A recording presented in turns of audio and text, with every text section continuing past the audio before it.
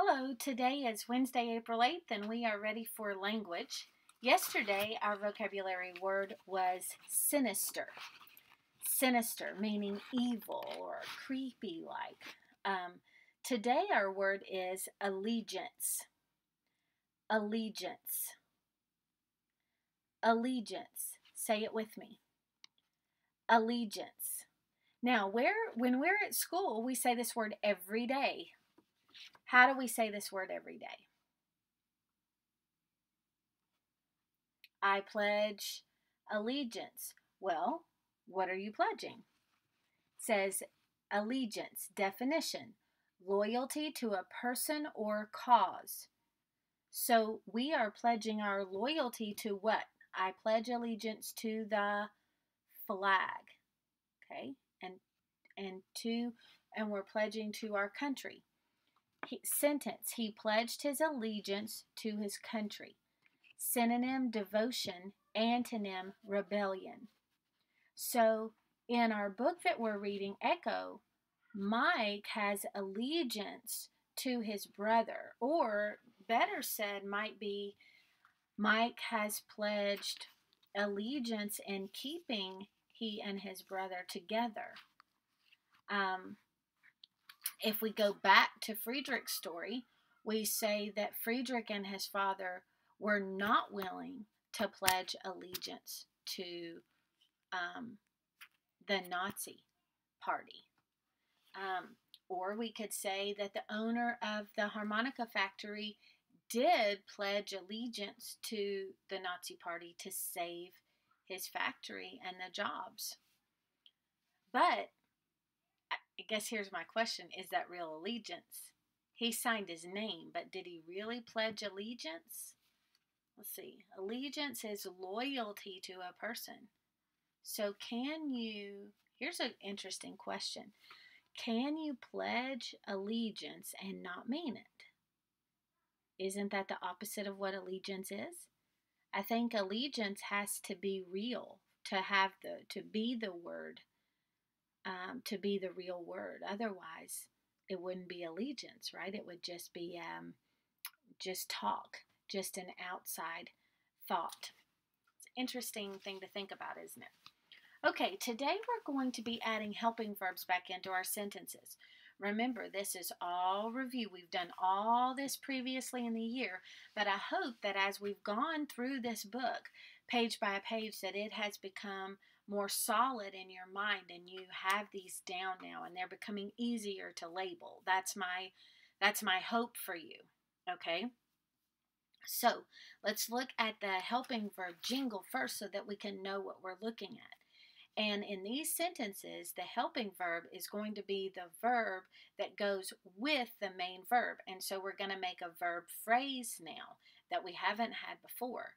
Not a compound verb. So there's no conjunction here, but it's a verb phrase. Okay, now let's say the helping verbs together. This is on page 97. And we've done this before. Let's see if you remember it. These 23 helping verbs will be on my test. I gotta remember them so I can do my best. I'll start out with 8 and finish with 15. Just call me the mean, lean verb machine. There are 8 B verbs that are easy as can be. Am, is, are, was, and were. Am, is, are, was, and were. Am, is, are, was, and were. Be, being, and been. All together now, the 8 B verbs. Am, is, are, was, and were. Be, being, and been. Am, is, are, was, and were. Be, being, and been. There are 23 helping verbs and I've recited only 8. That leaves 15 more that I must relate. Has, haven't, had, do, does, and did. Has, haven't, had, do, does, and did. Might, must, may. Might, must, may.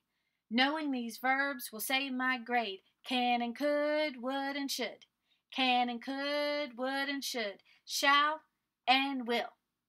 Shall and will. In record time I did this drill. I'm the mean, lean verb machine. Still. All right, did you do it with me?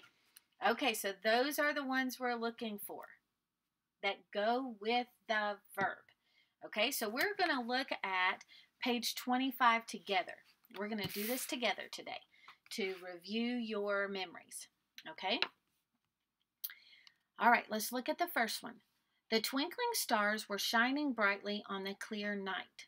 What were shining brightly on the clear night? Stars, subject, noun. What is being said about stars? Stars were shining. Verb, were, helping verb. Were shining how? Brightly, adverb. On, preposition. On what? Oops. Night, object of the preposition. What kind of night? Clear, adjective. The, article, adjective. What kind of stars? Twinkling, adjective. The, article, adjective. Subject, noun, verb, pattern 1, check.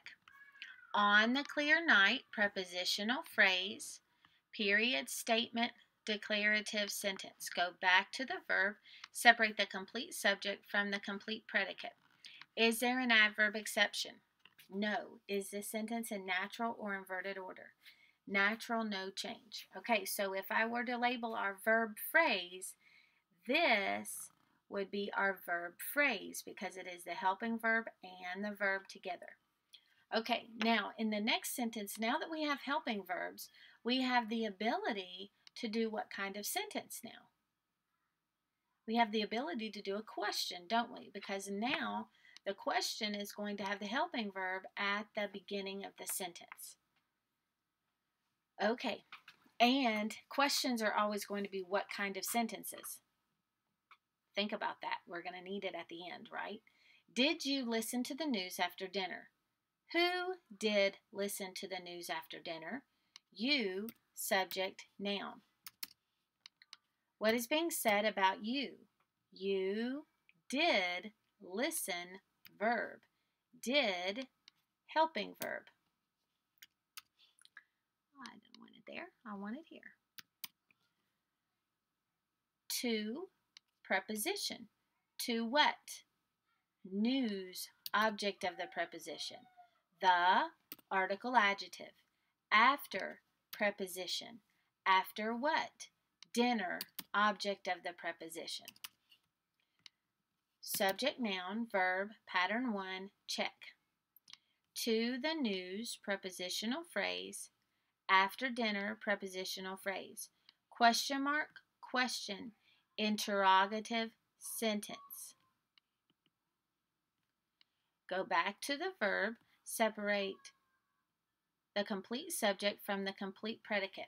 Is there an adverb exception? No. Is this sentence in natural or inverted order? This is where we have inverted, right? Inverted. Underline the complete subject once and the complete predicate twice. This is inverted because our verb is in front of the subject because we have a question. So we have to identify that full subject and the full predicate.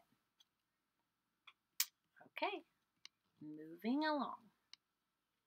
Young riders can compete in many events at the local horse show. Who can compete in many events at the local horse show? Riders, subject, noun.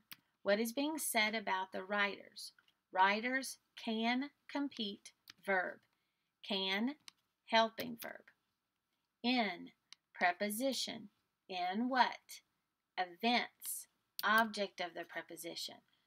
What kind of events? Many, adjective.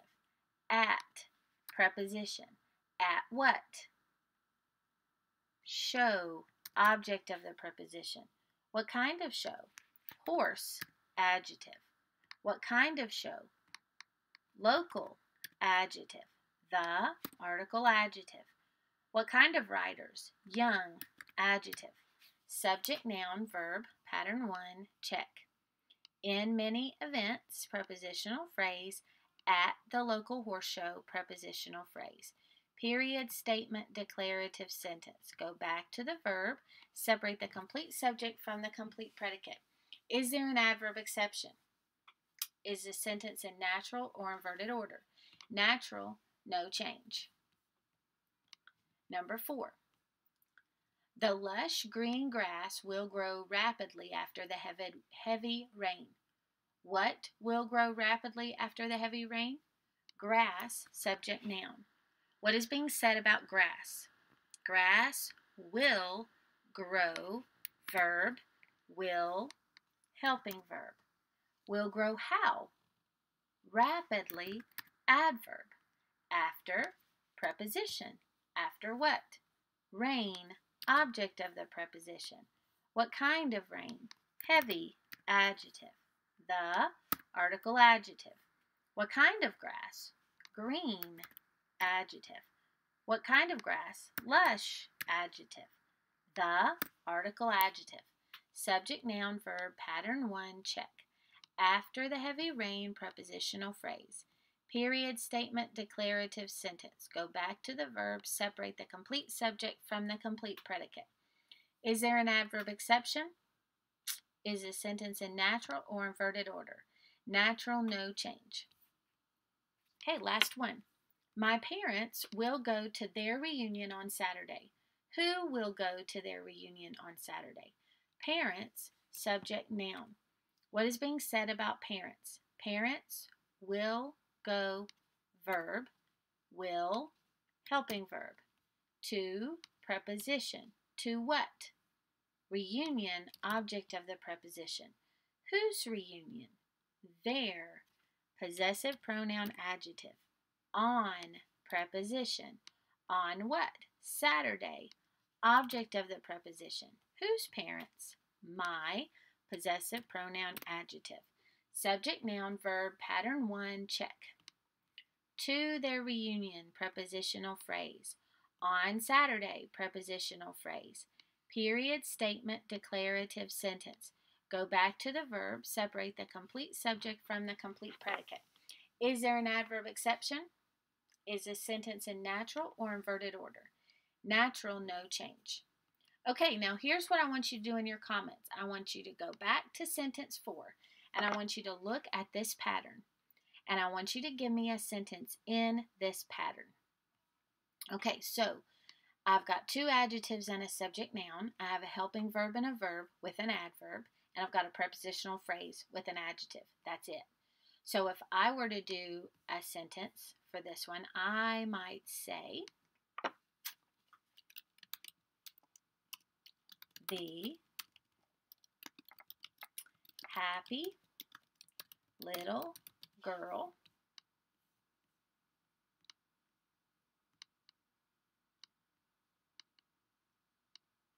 let me change my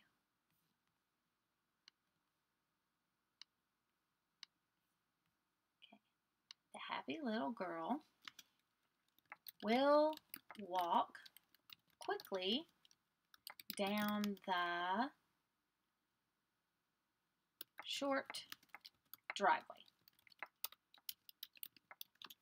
Okay, so I've got my 2 adjectives, I've got my subject noun, I've got a helping verb and a verb, an adverb, and I've got a prepositional phrase. Simple. You can use this for lots and lots of different things. Don't copy mine. Don't tell me about grass. Don't tell me about girl. Come up with something different, okay? All right, I'll be looking for your sentences.